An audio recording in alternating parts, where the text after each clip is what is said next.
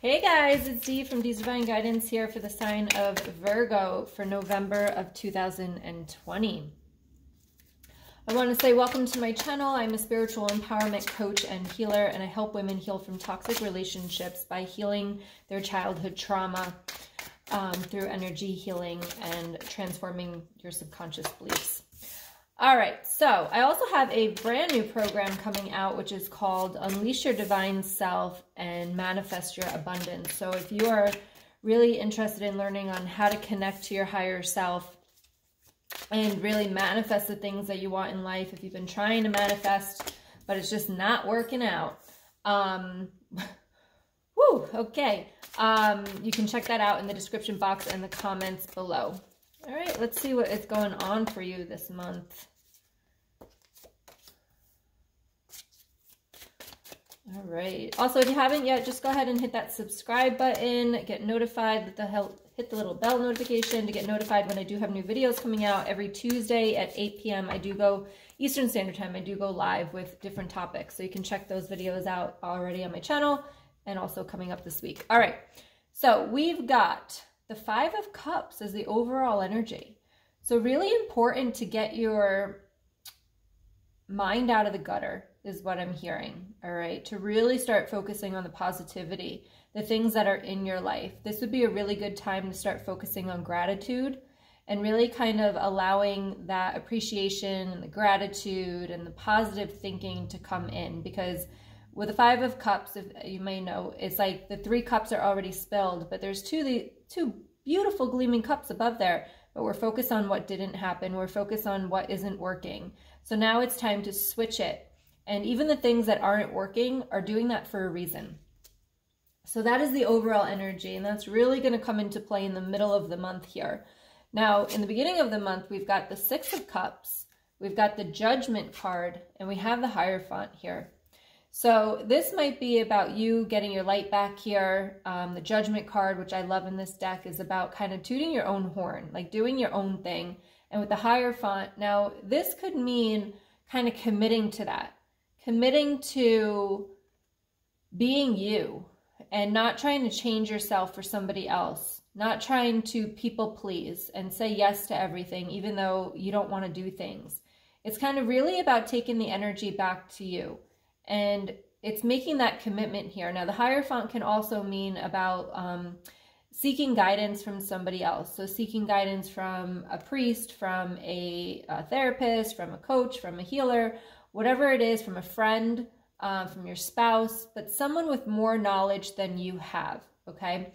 So if this is hard for you to kind of look at the positive side of things, it might be time to get a new book. The Secret is a really good book for this. Not this, is it The Secret? No, it's not The Secret. I think it's Magic. I can't remember the name of the book. It's upstairs. But definitely it's time for you to either get help from that or have someone else help you with it. Maybe do daily exercises with it. But let's cut to the chase, because the middle of the month is where we really need to talk about. We've got the Tower card, the World card, and the Ten of Swords. So you got some shit happening in the middle of the month here. I feel like things are going to come crashing down in the middle of the month. And specifically because you've got the Tower card, but you've got the World card, and then you've got the Ten of Swords. So something in the middle of the month might completely, shockingly end. Might fall apart. And again, this is really when you have to start to really practice this looking at the bright side of things. Because whatever this is, it's divinely guided. It is going to be brought to you because there's new paths that need to be taken. So again, with the World and the 10 here, they're all ending cards, right? But with the World card, I feel like you're on the top of the world and then bam, stabbed in the back multiple times. So this definitely could be a breakup. This definitely could be someone cheating on you. And again, please do not start to get up in your mind. If there is no, if you are in a happy relationship, then this just is not your message. or it can resonate in something else. But I can definitely feel that there's an ending in the middle of November here for you. And it feels like you don't see it coming because of this World card here. But it is divinely guided, and this is when the universe steps in. So if you have been living this life, maybe it's in a job, maybe it's in a relationship, maybe it's in something different, and you know, like you've been wanting to get out, you know that you've been wanting to end things. I feel as though the universe is going to step in and help you do that this month. I really feel, not in every reading, there was one other reading, I can't remember which one it was, but that 2020, like these things need to happen now so that 2021 is a completely different year. And the universe is going to help you do this because it seems as though you can't make that jump on your own here. And why? Why is the universe going to help you do that? Because you're seeking this justice for yourself. You know you deserve better. You know that you want better. But you can't seem to kind of take the time out and move forward. You stay stuck.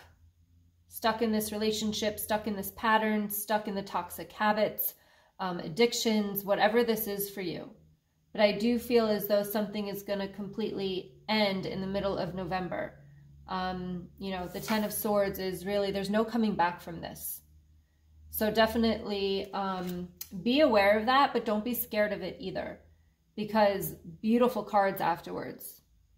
It might feel like your world is falling apart, but again, please remember, look at the positive side of things, because there is positive, even though it feels like there isn't at that moment because you can't see it. But there's definitely something happening, and it is for your own good, and it is for your growth and involvement, spiritually, emotionally, physically, all of it. Something has to end. There's some kind of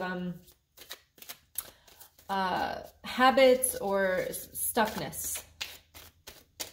I just add like nest to the end of any word. We're gonna hit one more card with this.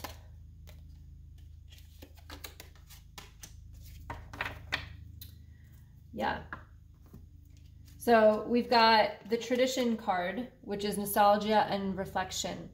So again, time to reflect back. Ask yourself those questions right now about, do you feel like you're wanting to end things? Do you feel as though you're feeling that resistance about moving forward or moving on from something? Okay. And maybe it's because it's tradition. Maybe it's family and you don't want to, you know, rock the boat.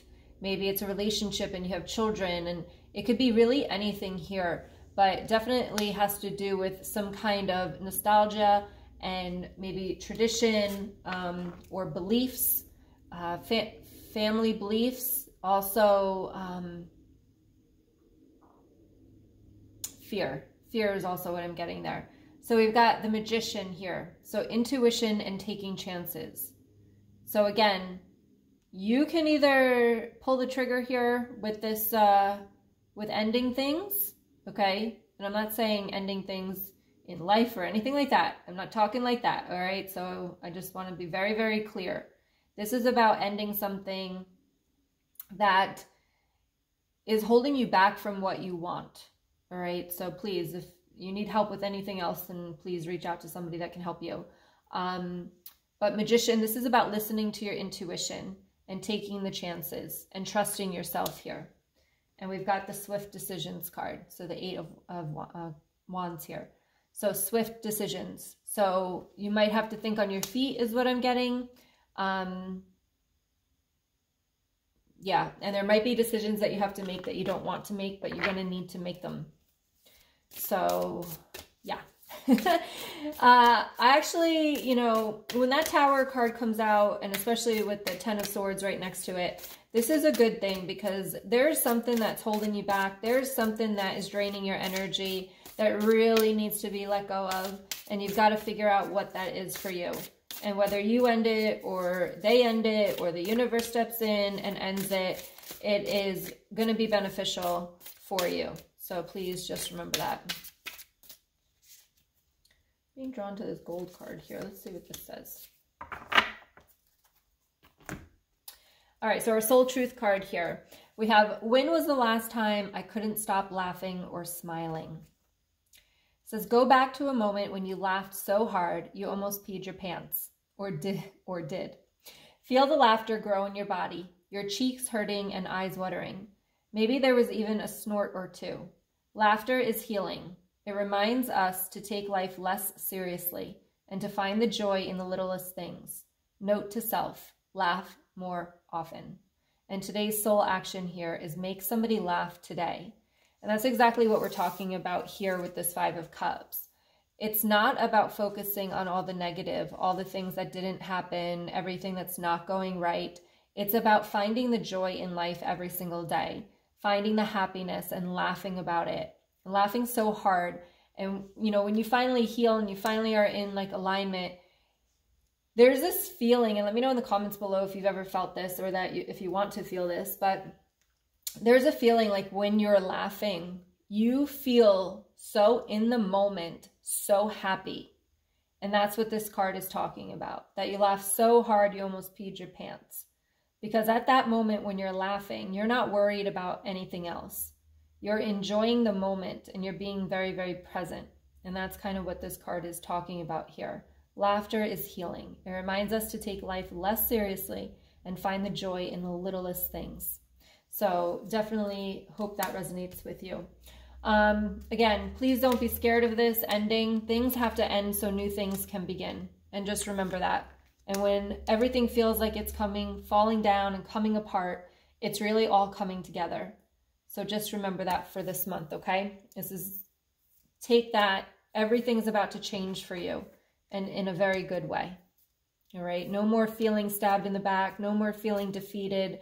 No more feeling like you're walked all over. It's time to take that power back to get this justice.